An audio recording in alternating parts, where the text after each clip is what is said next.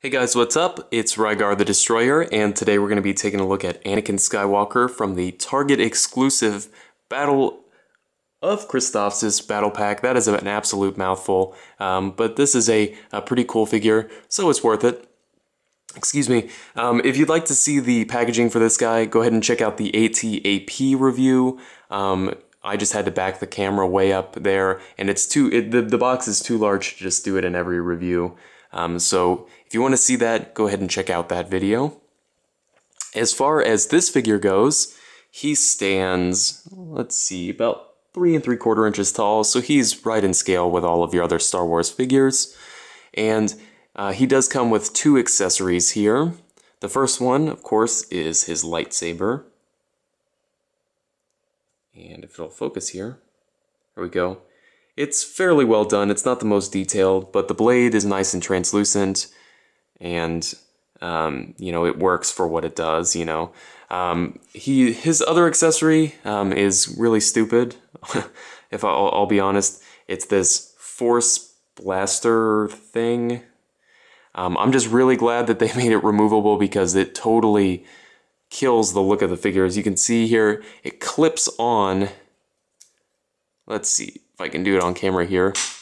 Well, there goes the missile.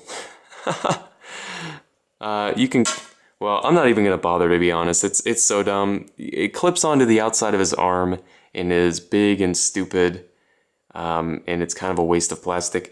But it does have a swivel here, and I guess if you're like a little kid, this could be fun, I suppose. The force missile blaster effect thing is translucent blue, and it's well done. Again, it's just kind of stupid. As far as the figure itself goes, though, I think they did a very nice job of capturing the Clone Wars style for Anakin here. He's got a ball peg in the head, which gives him a nice range of motion, ball hinge shoulders, which tuck up underneath his shoulder pad here to hide the articulation, which is really well done. He's got, let's see, hinged elbows with a swivel, which give him, you know, more than enough range of motion, and then swivel wrists. On this side, it's just above the glove, and on this side, it's just above his glove, but they are sculpted differently, obviously. He's got a swivel waist here, swivel hips, and then that's it.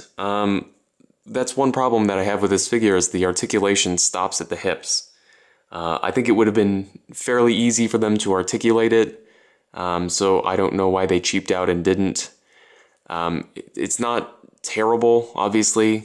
The upper body is fairly articulated, but you're not going to get this guy into any crazy action poses.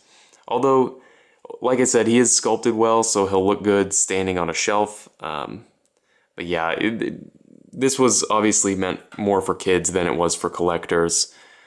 So it's not, like I said, not a huge deal. Not the best figure, not the worst. You know, it's just a passable version of Anakin Skywalker from the Clone Wars. So if you have any comments or questions, please leave them down in the comment section below. And I guess I'll see you later.